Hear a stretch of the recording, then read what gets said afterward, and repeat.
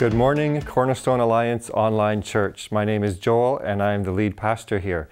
Welcome to our service this morning. Today, as we were earlier in the year, we are all meeting online as our building is closed for now, but our church is not closed. We have just closed down and paused our in-person services. So we're all joining together here on the same venue. So after the service, we are reopening our virtual lobby. We would love for you to join us afterwards and just talk and hang out and get caught up with each other for a few minutes.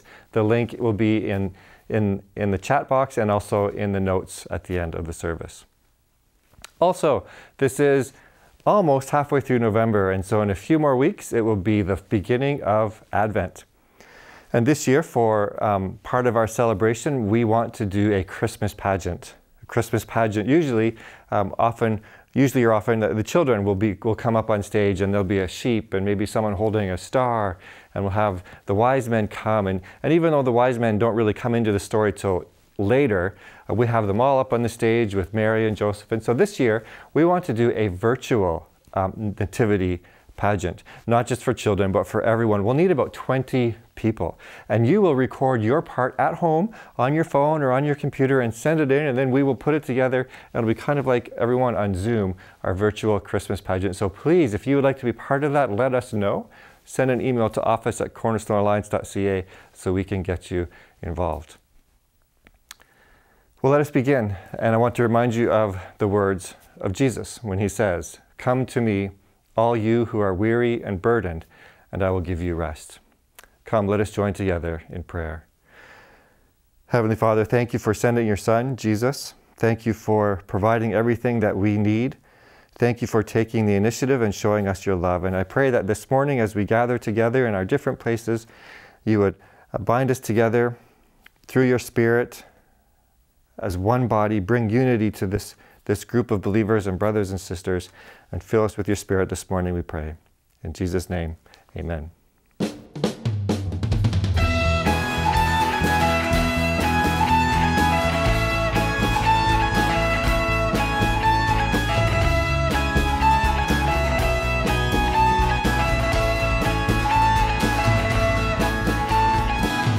By the power of his hand, he calms the mighty waters. By the power of his voice, he calls the winds to still. By the power of his love, our sins have been forgotten.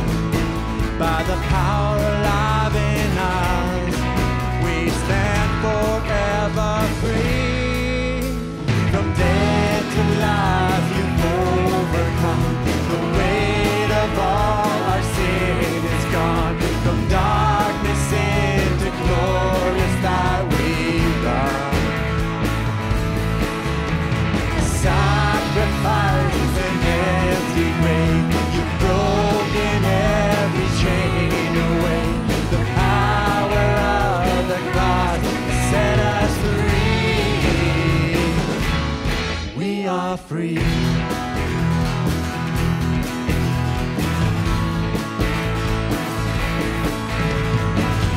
By the power of your word, the enemy's defeated. By the power of your truth, our eyes have seen the light. By the power of your grace, we run into your presence. By the power of the cross, we live in victory. From death to life, you've overcome. The weight of all our sin is gone. From darkness into glorious light we run. Sacrifice an empty grave. You've broken every chain away. The power of the cross set us free. We are free. We give you all our praise. We give you all our praise. Let all the earth proclaim.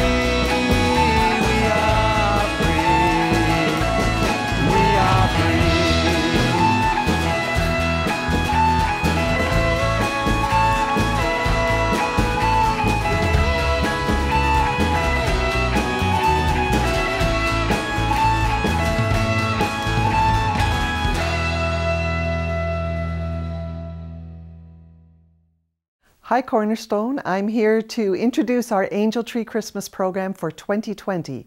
This is a program run by Prison Fellowship where inmates apply through their chaplain for their children to get Christmas gifts delivered to the family on their behalf. And then we recruit loving sponsors who go out and buy a $35 gift, deliver it to the home so that the child realizes that they are remembered at Christmas time. Now Cornerstone has generously put a goal of 35 children this year. So this is your invitation to come and sponsor a child. If you go to cornerstonealliance.church, there are 4 options. The first is to sponsor a child, so you go and you purchase the gift, wrap it, and deliver it yourself. Second option, if you just want to contribute money to cover the 35 gifts, you can do that as well.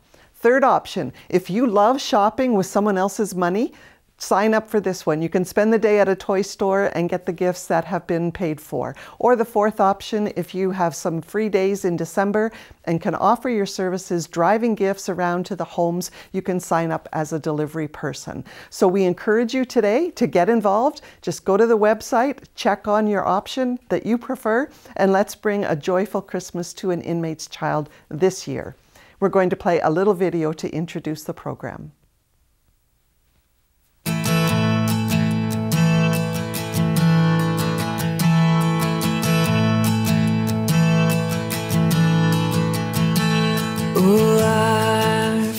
People who are incarcerated are just simply broken people. But truth be told, everyone who walks through the doors of our church, ourselves included, we're broken people.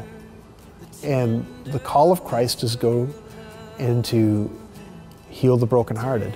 It's an amazing opportunity to meet people who, in many ways, haven't been given a chance in life. And it's our being able to offer a hand of friendship to people that other folks wouldn't want to. And even if I can't know them directly, I can pray, and my prayer is that they be touched by the love of God. So that's a wonderful opportunity. So our vision at Prison Fellowship is to be a community of reconciliation, and that is among offenders, among ex-offenders, their families. The role that Angel Tree plays in that is having a child kept in contact with a parent and keeping that connection going. And sometimes even more so, having the church community connected into that gives a child a different path. And so they'll write down the child's name, contact possibly another parent or a grandparent, and something they think their child would like for Christmas. Sometimes shortly before Christmas, people in the community would take a wrapped gift to that child.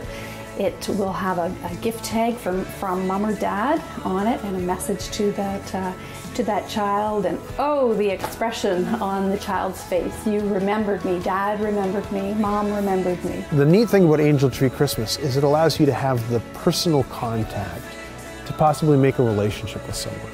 And maybe there won't come. Maybe it's just the first planted seed that a church cares enough to do something for this family. And if we really believe that the gospel can change lives, if we really do, then what could be more rewarding than to see God dramatically change the life of somebody that the rest of the world would write off?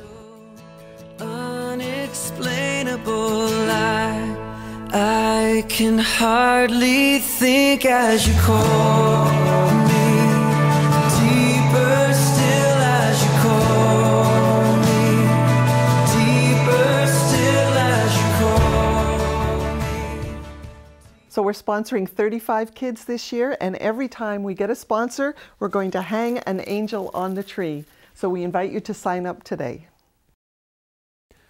When I was first introduced to this church, I was being interviewed by the interviewing committee, and one of the questions was asked by someone named Mark, and he asked me, am I a Star Wars person or a Star Trek person?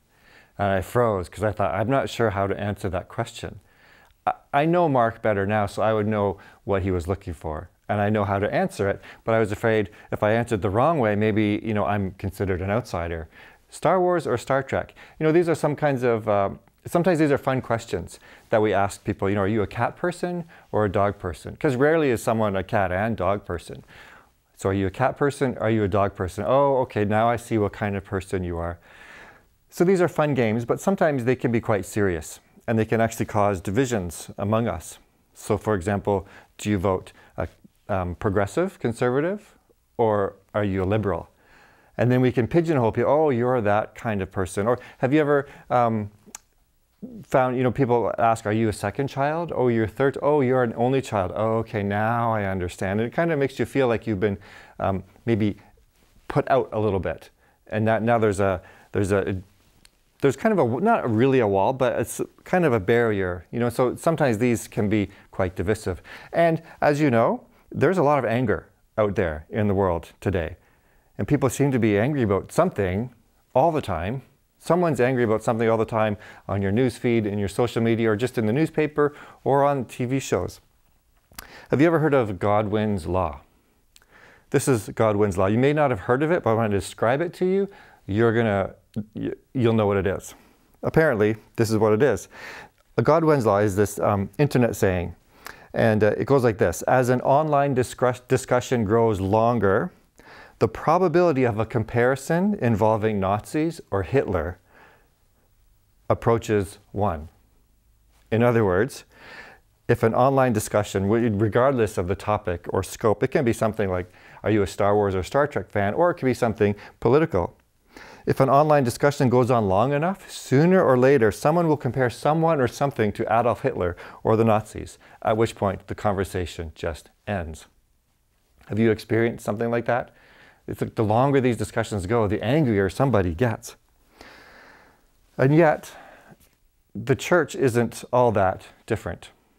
There are often divisions and angry conversations that happen even within Christ's body, even within the same local church.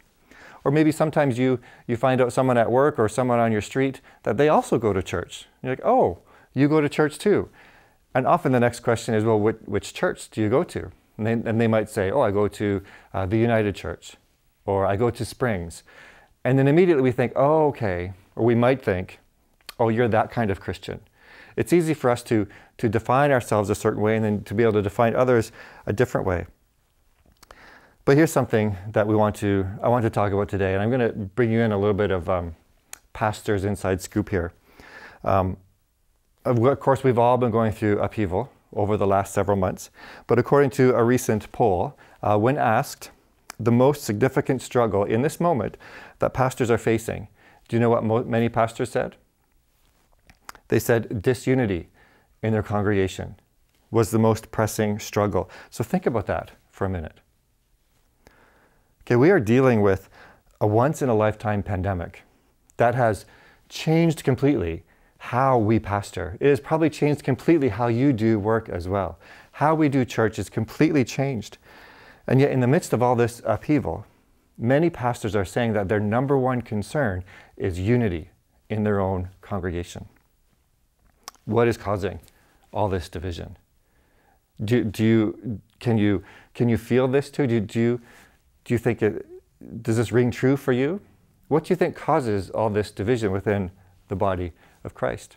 I mean, just with the coronavirus, there are so many different viewpoints, right? Some people think it's a hoax, and some people are scared to death to even walk outside of their own bedroom. So there's a lot of different opinions. But really, the church has been like this since day one. I mean, not since day one of creation. The church came into existence on the day of Pentecost. So ever since the church has been in existence, there have been divisions and disagreements within the church. Just read Acts and find out all of the divisions and quarrels that they had, or any of the epistles that Paul wrote to the early churches. There were arguments and there were divisions. They've always been there. But it seems like the coronavirus over this season has just exposed, maybe brought to the surface, some of the issues that have always been there. Christians have always disagreed on different parts, have always disagreed on certain things. So this is not new. And Jesus knew that unity among Christians would be of crucial importance. Before he was crucified on the cross, Jesus was praying in John chapter 17. And you don't have to open up there. I'm just going to read John 17, chapter 20, but let me just read this for you. Jesus says, "My prayer is not for them alone." He says, "I pray also for those who will believe in me through their message, that all of them may be one. Father, just as you are in me and I am in you, may they also be in us, so that the world may believe that you have sent me. I have given them the glory that you gave me, that they may be one, as we are one. I and them, you and me, so that they may be brought to complete unity. Then the world will know that you sent me and have loved me, even as that you loved. Then the world will know that you sent me and have loved them, even as you have loved me. The unity of Christians, the unity of the church, is closely tied to that unity between Jesus and his heavenly Father. It is a witness, it is a sign of that unity. But so often, churches and Christians aren't known, by outsiders. They're not known for their unity, but maybe they're known for their anger or the way they act in the political realm. There was a big election in the United States this past week, and it didn't really matter what the outcome was. There was a fallout. I knew there was going to be a fallout either way, because before I heard prominent Christian leaders in the United States saying, if you're voting this way, then you are of the devil. And then other prominent Christian leaders of big churches said, well, no Christian can possibly vote that way. And when I hear these things, I think, how are they ever going to live with each other after the fact? And then I think, well, I hope it just stays. I hope other people don't hear how these people are talking to each other. But these are articles from the Washington Post and New York Times and even the Globe and Mail. And so this kind of attitude isn't only in one country, it's also here in our country. I heard recently about a story of a church in Ontario whose youth pastor had posted things online in support of one of the presidential nominees in the United States. And because of that, some families left the church, and now there's discipline procedures going on. There's just anger everywhere. So I understand, or I can see why Jesus thought this was a very important prayer for him to pray, a prayer for unity, because our unity is a testimony to the relationship that God has, the Father has with his Son. And this is how the world will know about our love. So I want to talk about this. There's a certain story in the Old Testament, and we're talking about Bible stories for grown-ups, and we're going to come to that in a minute. You can open your Bibles if you want to Judges chapter 12, and then we'll come back in just a minute to look at that story.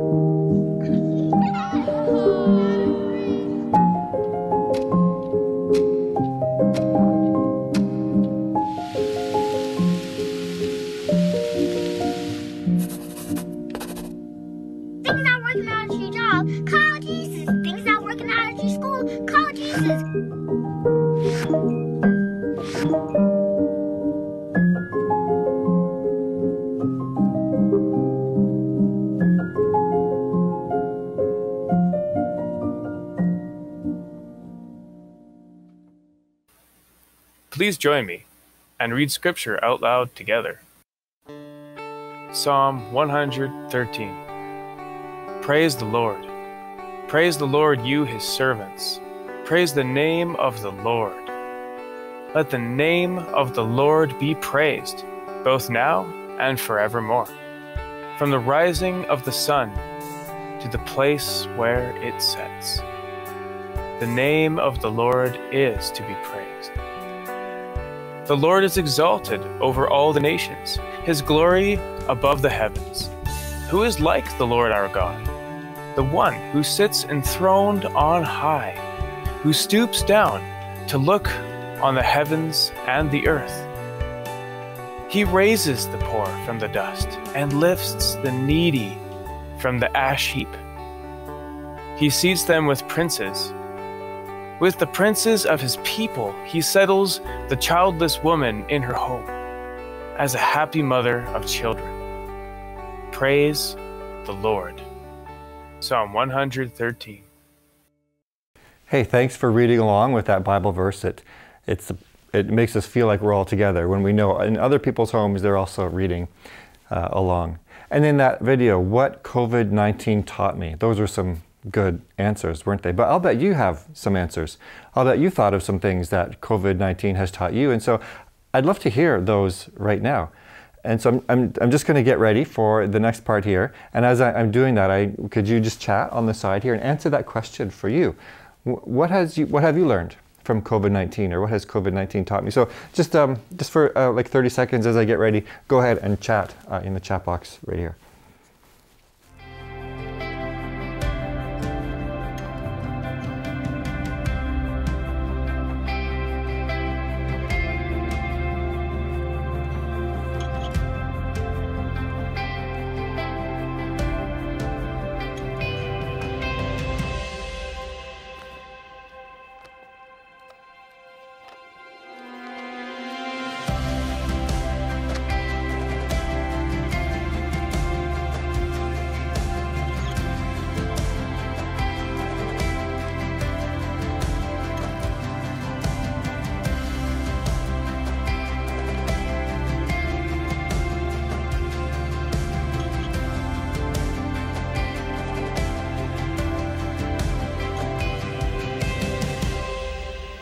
Okay, wonderful. Those were some awesome answers.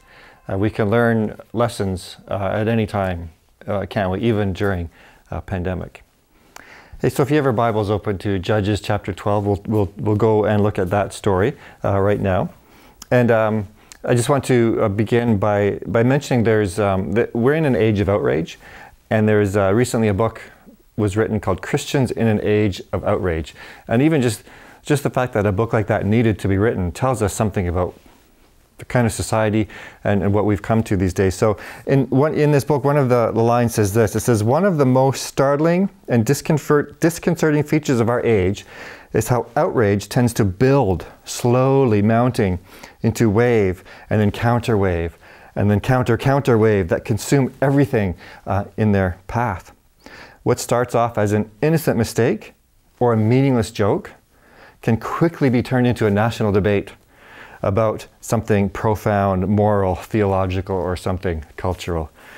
I'm sure you've witnessed something like that as well, especially when it's online. But even not online, you just mention something casually and then it turns into something just so much bigger.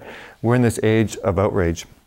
Something small starts out really big. Well, let's look at Judges chapter 12, and we'll start in verses 1. This story I've entitled A Murderous Shibboleth, from Judges chapter 12, and you'll see exactly what this title means shortly if you haven't figured it out already. So let's look at Judges chapter 12, and we'll start verse 1. It says, the Ephraimite forces were called out, and they crossed over to Zaphon. They said to Jephthah, hey, why did you go to fight the Ammonites without calling us to go with you? We're going to burn down your house over your head.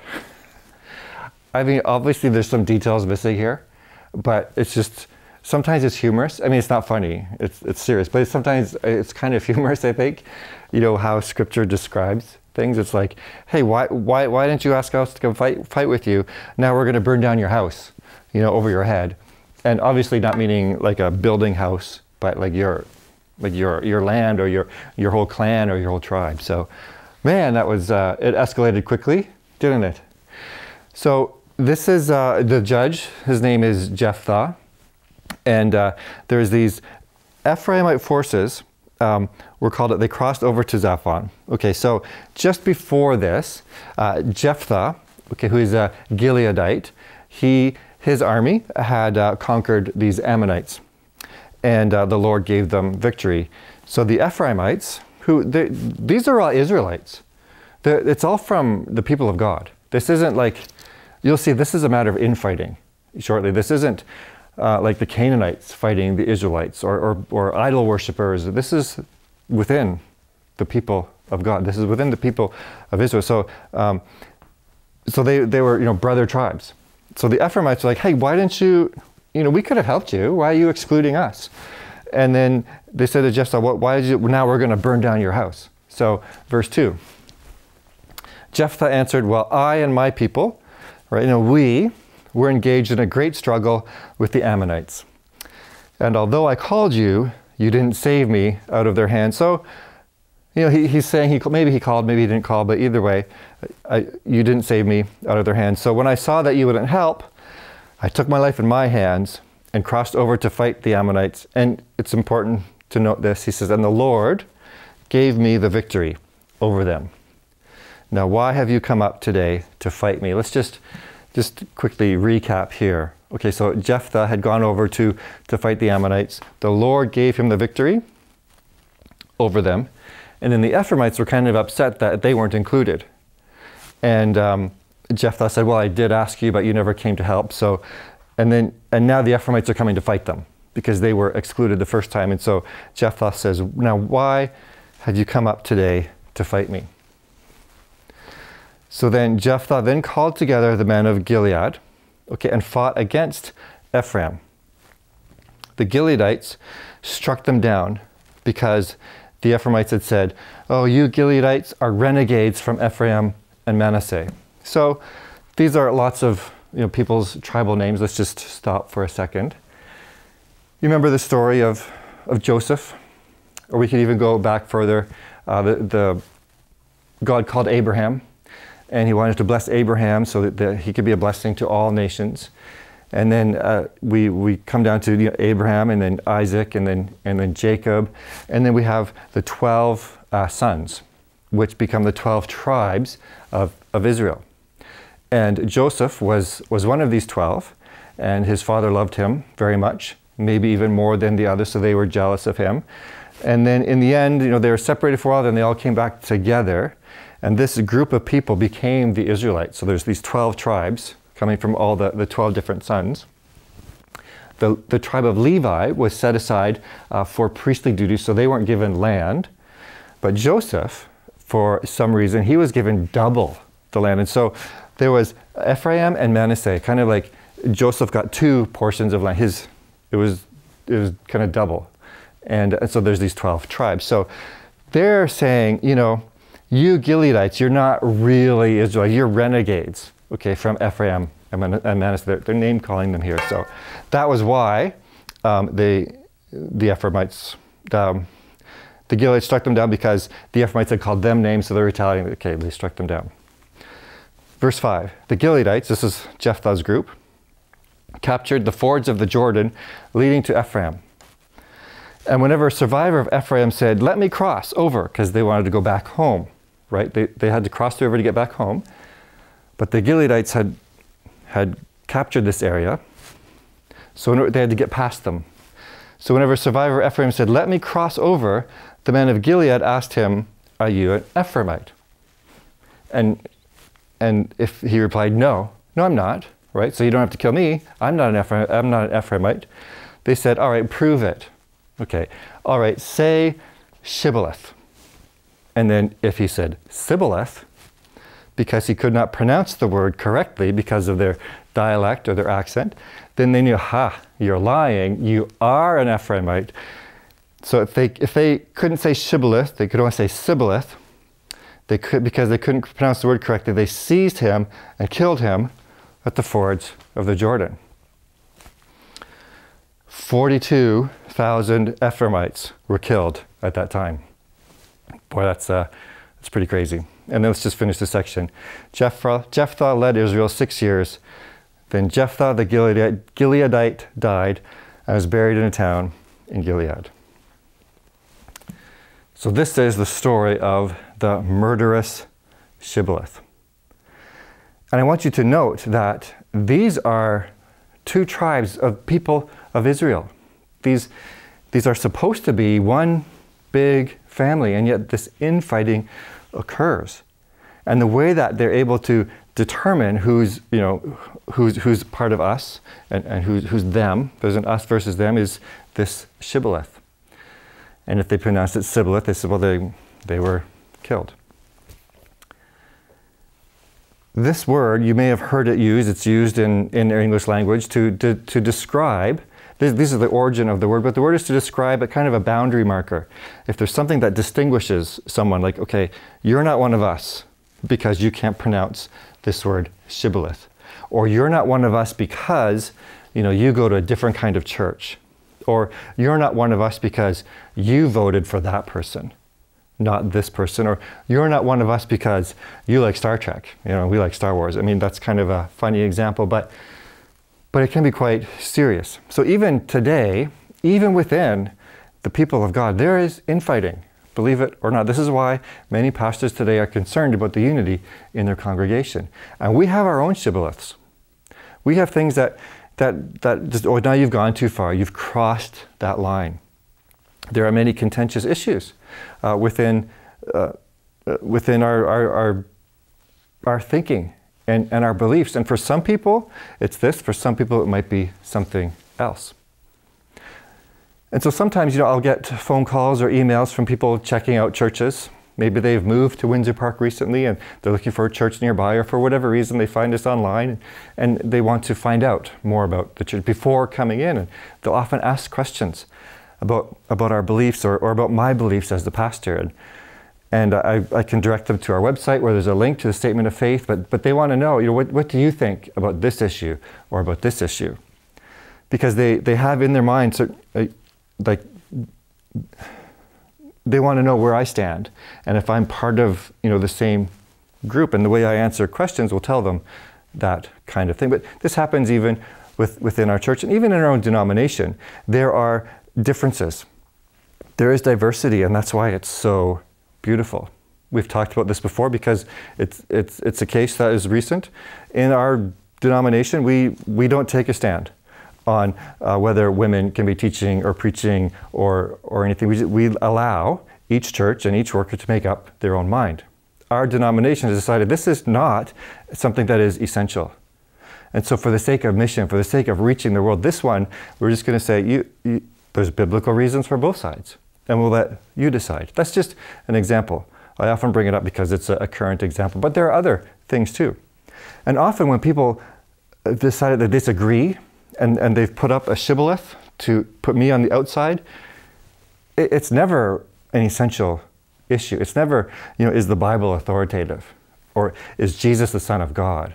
Or is Jesus the only way to salvation? It's not these core things about the gospel. It's always these other things that are these outer rings where we need to have diversity, but it's not on this central target. And so this is what I wanted to talk about. We need to hold to these core central beliefs and allow some of these other things to not act as shibboleths in our own lives. So some shibboleths might be whether people drink alcohol or how they raise their children, or the women in ministry issue, or for some believers it's the sexuality issues. And so we've determined that this is good enough, but once you cross this line, you've gone too far. And so Jesus prays before he's hung on the cross. He prays for unity. He prays that we would all come together because this is how God's love is shown to us. And so I think last week we talked about the Reformation because it was Reformation Sunday. And our guest speaker said, we're reformed and always reforming. And remember, he referred to Marie Kondo, who loves to get rid of clutter. And over the years, we build up clutter. And some of this clutter becomes very central to our belief system, but they never should have been central. And so we need to declutter a little bit. And for some of you, this core beliefs that where we do not compromise on, it's become too large. And you need to declutter a little bit. Maybe for some people, it's too small. And so you need to a little bit bigger. But if this core becomes too large, you're going to run into too many problems, and pretty soon you won't fit in any church. So I want to encourage you to always be reforming. And we'll get to this in the next section here as we look closely at what these core issues might be. Do you remember a while ago I made a picture of a dartboard. I said, here's the bullseye. This bullseye is the gospel. This bullseye is like, Jesus is the only way to God. For example, Jesus is God. Jesus is fully man. He's fully God. There's a core belief. So on the outside beliefs, these are the things that don't change the gospel. But each denomination might think think, well, yes, we have the core beliefs, but also, a few other things that we'd like to include, not in the gospel, but we like to live by, and these two. But it's the same dartboard. We're still one family. So let's talk about this a little bit in this next section.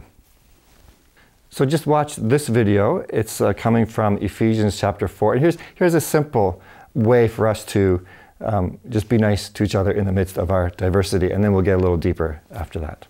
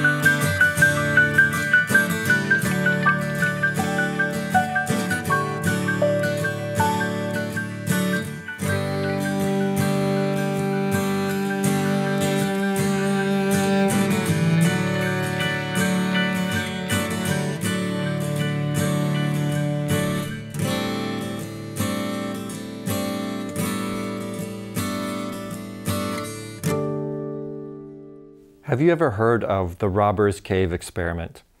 I like reading about these experiments, and sometimes afterwards I wonder about the ethics of it. Although we'll just put that aside because we learned something from this experiment. In particular, the Robber's Cave experiment. This was an experiment that took two groups of grade 5 boys. They were all the same age, roughly the same socioeconomic background. So a group of 22 boys, and they went out to a summer camp. And then when they got to the summer camp, they were separated into two groups of 11. So there was one cabin of 11 with a counselor, and then another cabin. And they were far enough away that they didn't really see each other or hear each other. And they had their own beach areas to play and their own sports areas. And so they basically hung out in their own group for the first week. And they ended up creating some identity and camaraderie. And it was they had names, I forget, it was like the Eagles and then the Rattlesnakes or something. So they formed this identity. And then in the second week, they were allowed to mingle a little bit with each other. And it came to the point where they both wanted to use the baseball diamond. There was one baseball diamond, they both wanted to use it. So they started name calling and kind of picking on each other. And then as things escalated, and then pretty soon they had plans to have a fist fight, and there were sticks and like socks with rocks, and it had to be broken up by the counselors, or it would have gotten much worse. And then in the third week of the experiment, they were forced to eat together. They had to do some activities together. They watched movies together, but still they would not associate. They would not. They're still name calling. They wouldn't really mingle with the other group. And so then finally, near the end of the experiment, this was all arranged by the experimenters. The water supply needed to be fixed. And the only way they could fix this blocked water supply was by working together. And if they did not work together, they couldn't have water. And they couldn't, there's so many things that they couldn't, so they were forced to work together. And then they kept eating together, and they were forced to make their meals together, and they were forced to do things together. So by the end, the walls had broken down, and they had come to be as one group of 22 boys. So what does this experiment prove to us? There's many different lessons. Some people would say that basically this proves that tribalism is just a part of life. It's inescapable, and there's always going to be tribes. So get used to it. Others say that it proves that groups can only overcome this tribalism when a crisis happens, like they ran out of water. So never waste a good crisis. Use it to bring people together. Or other people admit that groups can only come together around a common enemy, when there's something that they can all hate together. There's nothing that can change that. And so as we look at our world today and as we look at churches, I wonder if it feels like we're kind of in an experiment like that as well. And I titled this A Murderous Shibboleth, and obviously from Judges chapter 12, I mean, that was a matter of life and death. And so you might be thinking, well, I mean, the issues that we have today, they're not murderous. It's not a matter of life and death. And yes, I agree they probably aren't. But if we're including things into the gospel that aren't really part of the gospel, then, and if people, if they're not considered born again, if they're not considered, a real Christian unless they adhere to this gospel, then what is the fate of their life? And then when they die, they are judged, and they're going to be spending life in hell. So then that is kind of like a murderous. So do we really believe that some of these issues that we're disagreeing on are really a matter of life and death? Or can it be that there is room for disagreement? And it doesn't matter if you say Shibboleth or you say Shibboleth.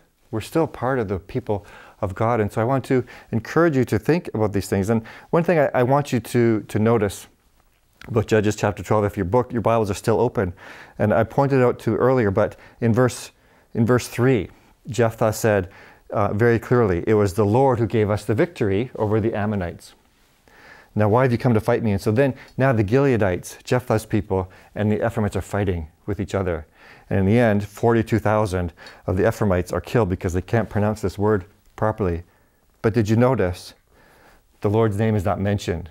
In so many of these battles, it's like, and the Lord handed over, their enemies to them, or the Lord granted them success on that day. That is not mentioned in here at all. So it seems to be saying this was not a battle that was sanctioned by the Lord. And I think so many of our battles, we can ask that same question. Is this a battle that God is asking me to fight right now? Is this really that important? Or is it one that we can just be able to agree to disagree on? And I'm not saying we can agree to disagree on everything. We have some boundaries, and it's core. It's the core beliefs. And so here's this saying, and you may have heard it. It comes from church history, from some of the amazing theologians in the past, around the 1600s. And it was a time of the 30 Years' War where politics and religion was involved, and people were hating on each other. And some of the church leaders got together, and this was a slogan: in essentials, unity. Have you heard this before? In non-essentials, liberty. In all things, charity. So in other words, the things that are essential, let's be unified in that. And I mentioned, 1 Corinthians chapter 15, verses 3 and 4. Look that up. This is where Paul says, here is the gospel. Plain and simple. What I received. So this gospel was being passed around before Paul wrote Corinthians, probably within a few years of Jesus' death. Here is the gospel that I received, he says, and I'm passing on to you. 1 Corinthians 15, chapter 3 and 4. Check that out. It's a saying that goes back older than the New Testament. It's very simple. There's the gospel. This is the essentials that we are unified on. But then in the non-essentials, liberty. In other words, give some freedom. There are things that maybe are not essential to one's salvation. Maybe they are not essential to the gospel. And so we need to be able to just, okay, let's be a little free here in this area. Understanding that it's a subsidiary issue. And I'm not saying don't study it and don't have your own views on it. I think that you should, and I love talking about those things. But give some freedom in that area. This is in essentials, unity. In non-essentials, liberty. In all things, charity. In other words, in all things, love. Let's be loving, whether we're disagreeing or agreeing. And even if it is something that is essential, still we need to be loving. We need to be kind. We need to be able to agree, and we need to be able to disagree agreeably, if that makes sense. We need to disagree nicely, even if it is something that is essential. But this is something that is being exacerbated. Just even within the last 4, 5, 6 years. Part of it, yes, is just how social media works, how the internet works. Part of it is just it's our culture, and we're absorbing these same kinds of attitudes. But why is it that we have to get so angry about these things?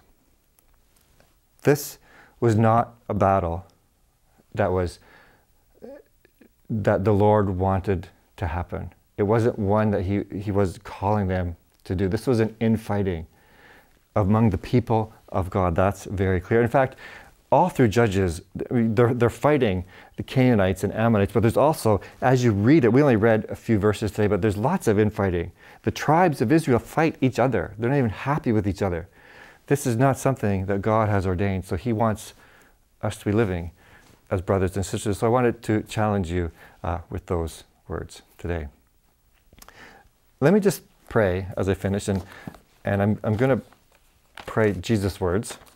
It's always, if you never know what to pray, you can just use God's words and pray them back to him. And then you know that you're praying according to God's will. So John chapter 17, I read this at the beginning. It's a long prayer, and I'm going to focus on those verses at the end. So will you bow with me? Let us pray together.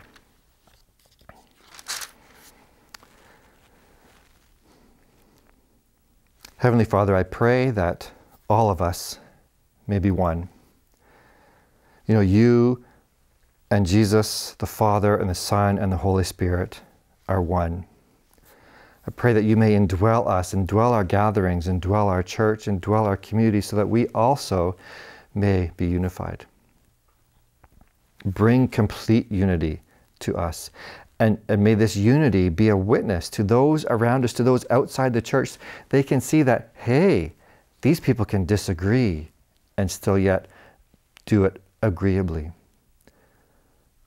Lord, may those outside the church be drawn to you because of the love, because of the charity we show to one another. And we need your help. That's why I'm praying. Help us to do this. Help us to be wise. Help us to be kind and compassionate. Thank you. In Jesus' name we pray. Amen.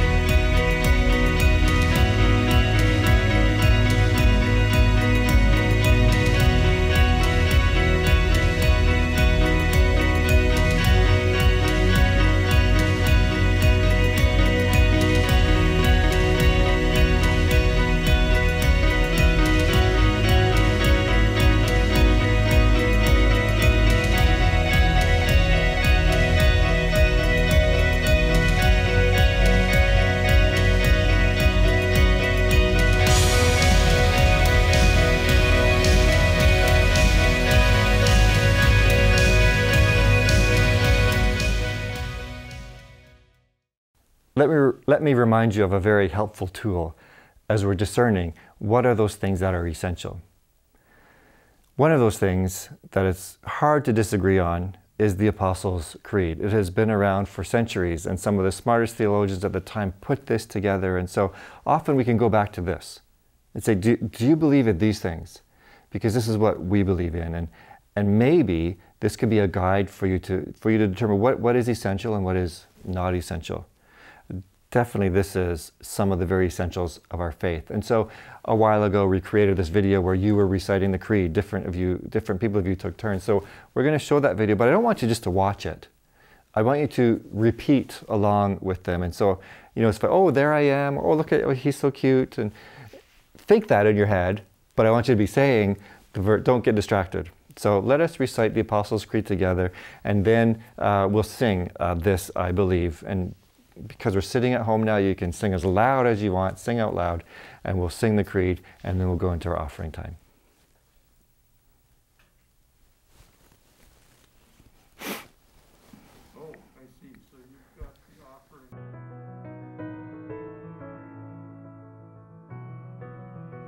believe in God, the Father Almighty, creator of heaven and earth.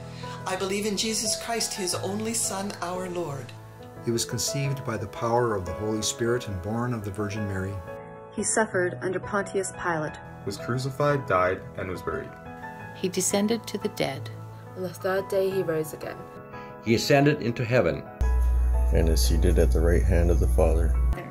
He will come again to judge the living and the dead. I believe in the Holy Spirit, the Holy Catholic Church, the communion of saints, the forgiveness of sins, the resurrection of the body, and the life everlasting. Amen.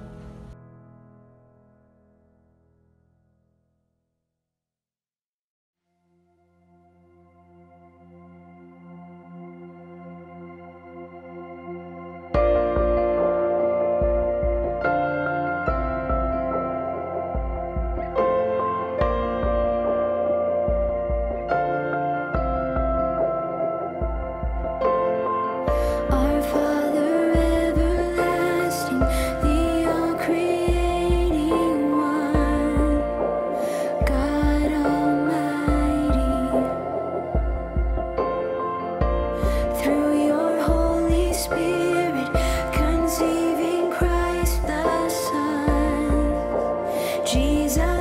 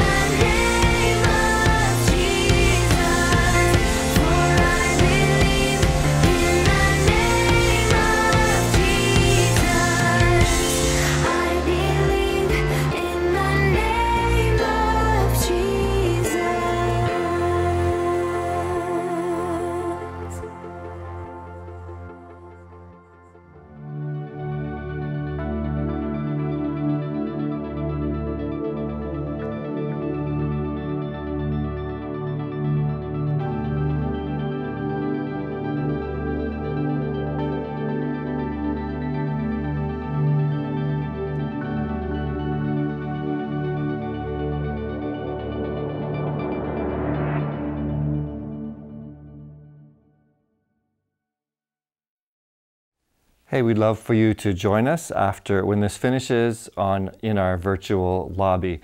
So our online host will put up the Zoom link. You can also find it in the notes. And just click on that link and let's just hang out for a little bit after the service.